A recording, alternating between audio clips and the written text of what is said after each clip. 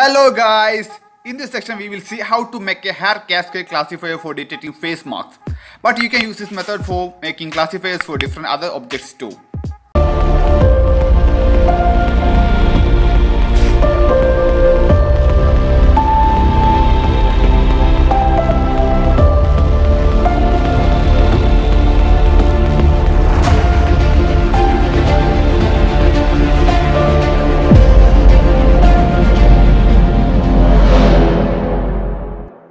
And also guys, I had given the link to the source files in the description. Please get it from there.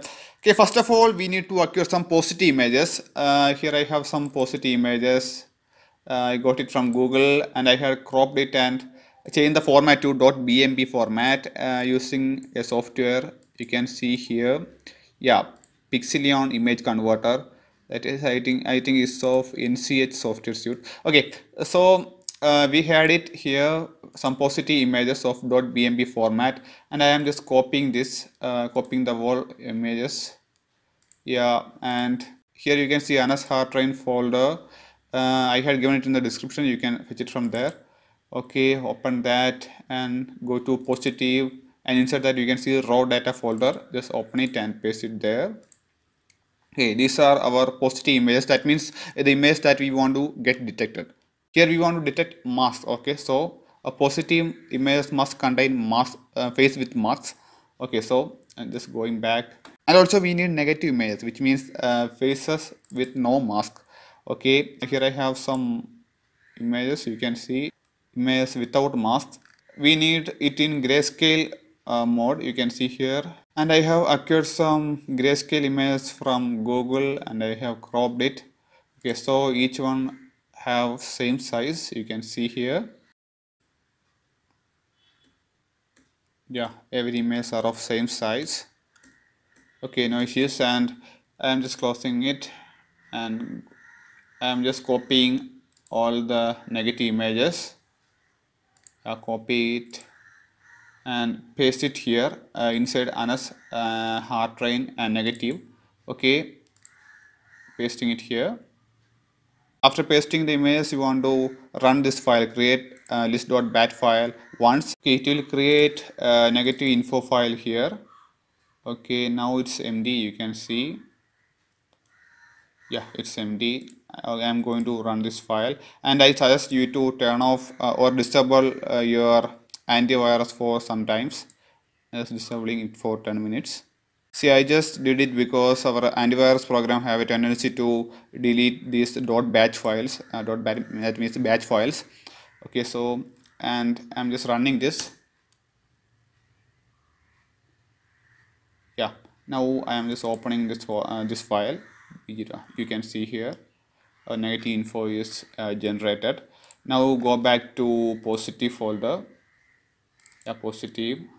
Okay, now we want to crop our images. Just click on this object maker.exe executable file. Okay, now you can see here, just crop the part you want to get recognized. Okay, I need this part, so just drag your mouse by clicking the left button and just release it. Now you can see here, and press the space bar to select that image. Okay, I have selected it. You can see here it is registered here, and if there is only one image, only one face or one object that to be detected in that image, then you can just click enter and go to next image. Okay, now you can see here another image. I didn't want this image, then I can just skip this image by clicking on enter and go to next image, or I can just select the face or select anything you want to get recognized. So yeah, I need this. So after selecting this, click on space bar. Now it is selected here, you can see, and click on enter to move to next image. Now I got another image here. I'm just selecting this image and clicking on space bar for selecting that image or inserting that image. You can see here, and click enter to go to next image. Okay, if you have made a mistake, you can just select it again and again until you press the space bar. Okay, this I don't need this image, so I can just click on enter without clicking on the space bar and move to next image. Okay, now again I am just selecting this and going to next image, like that I am doing. Okay, selecting and going to next image.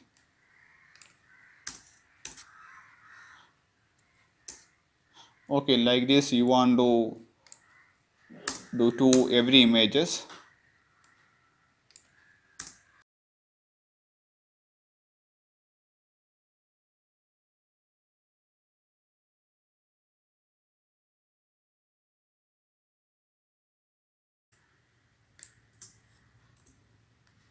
Okay guys, now we have finished our selection. We have selected the specific areas of all the images. Okay guys, now just go back, and if we want to run this file, that is sample creation file, that will create some vector files on this vector folder. Now it is empty. Okay, I'm just going to run this. Yeah, now it will create, I think it's created here, vector file. Now open the cascades folder. You can see some folders here. It's empty. Just delete all the folders. Yeah, here deleted it, and just go back. Okay, now open the Haar batch file with any text editor. Yeah, so using Notepad plus, you can use any text editor. Yeah, and here you want to give the count or the number of negative and number of positive images you had given. Number of negative images, yeah, we can select it. You can see here 104. We can exclude these two files, so 102 files. Okay, 102, where is 102 images, negative images, and also positive images. Inside raw data, yeah, how many? 44 items. So just going back, yeah, where is our file? 44 images, number of positive is 44, and just save it and close the file. Just go back. Okay, and run the same file, haartrain.bat. Okay, that is batch file. It will take some time guys. Okay, no issues. Okay, so training our images, using our images, given images. Okay,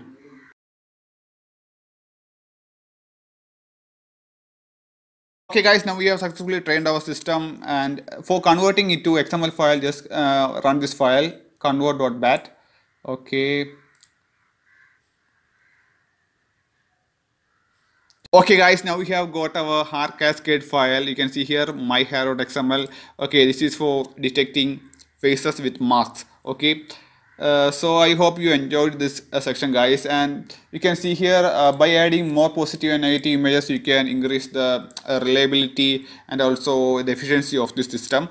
Okay guys, and next session we will use this Haar Cascade file, that is myhair.xml file, for detecting some faces with marks. Okay, I hope you enjoyed this section guys. If so, please like this video and consider subscribe my channel. And if you have any doubts regarding this section, feel free to contact me. Thank you.